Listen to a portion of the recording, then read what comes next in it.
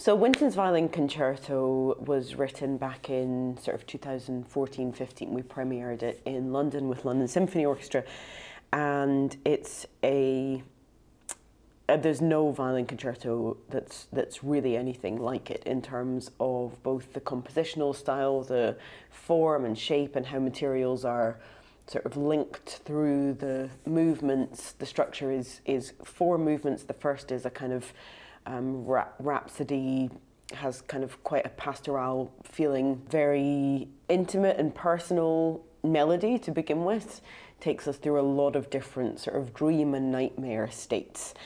And that movement ends how the entire concerto ends, which is with what he calls an ancestral march. So it's sort of using parts of the percussion in ways that sound very raw, kind of like sticks and stones and bones, that sort of use of percussion, and like stomping and I guess very earthy textures.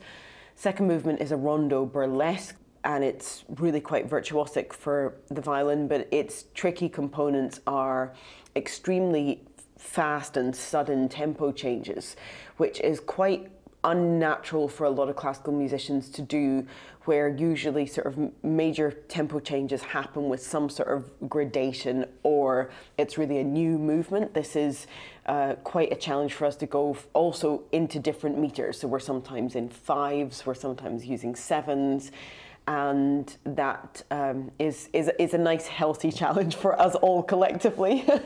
That then sort of gives way to a long cadenza that again takes you into lots of different textures and forms and worlds. The challenge for me as the storyteller and kind of the protagonist in a way is to actually physically and sound-wise and texturally shift into a totally different state.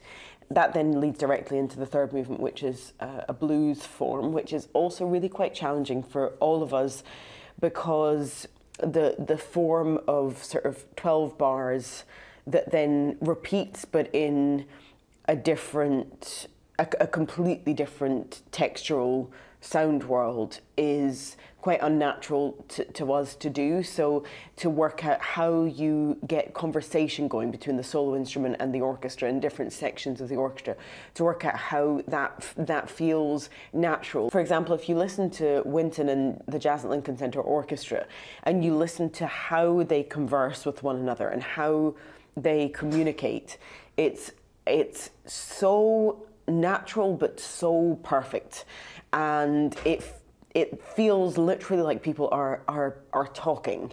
And for us as an orchestra that are not used to expressing in that way, it's really quite challenging to do that and to keep it so that you're moving as one and the collective kind of stays together, but it doesn't sound stilted and it doesn't sound forced. Last movement is a hootenanny. It's a party. It's everybody get together, but it's also a competition between the soloist and the orchestra in terms of how it's structured. I play, they play, I play, they play. So we kind of fight each other all the time, but also it kind of breaks down in the end to a real call and response that then becomes more and more competitive. The orchestra demonstrates a style, I demonstrate a technique, and it's kind of like we're trying to see who wins, but in the end the sections get shorter and shorter, and it sort of then fuses together in a final ragtime, and we return obviously to the ancestral march. That's the end of the piece, and I disappear off into the distance. The orchestra is absolutely, I mean, they're just sounding incredible, and the hall is beautiful. The sound is just sort of carrying out there.